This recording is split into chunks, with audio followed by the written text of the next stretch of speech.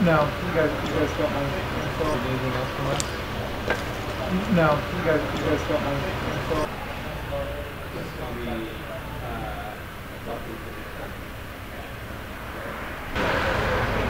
I'm sure you're good for a day.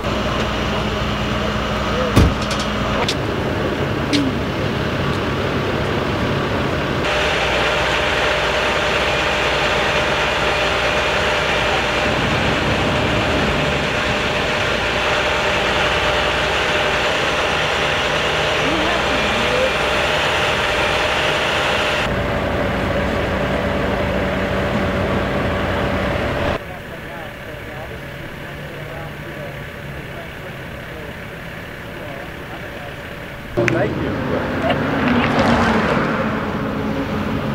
Well, good morning, sir. If you could, please tell us your name, spell your last name, and your position. Hello, my name is Pastor Ernie Merritt. My last name is spelled M-E-R-R-I-T-T, and I am the senior pastor here at Fundamental Baptist Church. Okay, so we're here in Escondido in front of your church. What happened this morning? You got a phone call. Yes, sir. Mr. Alex Rivera, the neighbor across the street, called me somewhere around 5 or a little bit thereafter and told me that a vehicle had crashed into our church.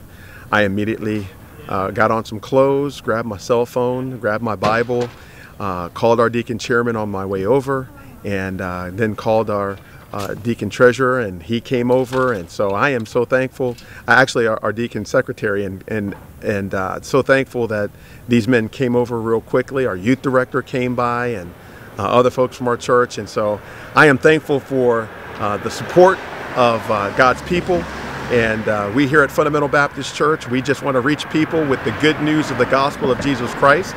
We had our week of revival meetings scheduled starting yesterday and going through Friday. We're going to have to make some other arrangements. The meeting is still going to be on. Maybe some outdoor.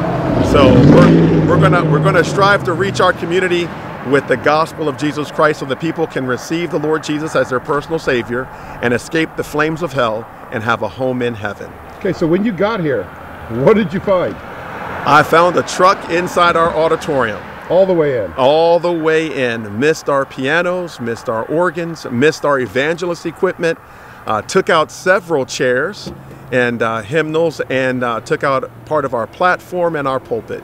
And the driver, what did he tell you?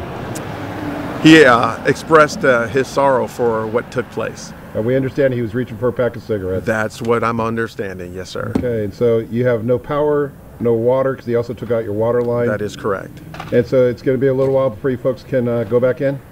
Right, we're going to try to get some temporary things in place so that we can meet in another location on our property. But we're hoping to get the water turned back on so that we could have water to our other buildings, because he took out our main line. And we're in the process right now of getting some things temporarily dried in. And so I'm thankful for Brother Kiefer, owner of Kiefer & Kiefer, and Mike Frieda. Another general contractor is going to be coming over to help us with the support beam. And I'm just so thankful that these men just came and rose to the occasion so quickly. So the city building inspector came in and they just said, no, not right now. They want us to make sure that we get that support beam in first, but have limited access into that side of our church, yes. Now, dumb question. It was a plumbing company truck that ran into your church. That is correct. Are they going to come fix your water for free? I don't believe that that's going to take place. Okay. Sir, I'm so sorry we had to meet this way. Yes, sir. You have a wonderful day, and I hope everything continues going okay for you. All right. Well, thank you for your time, sir. Thank you. All right.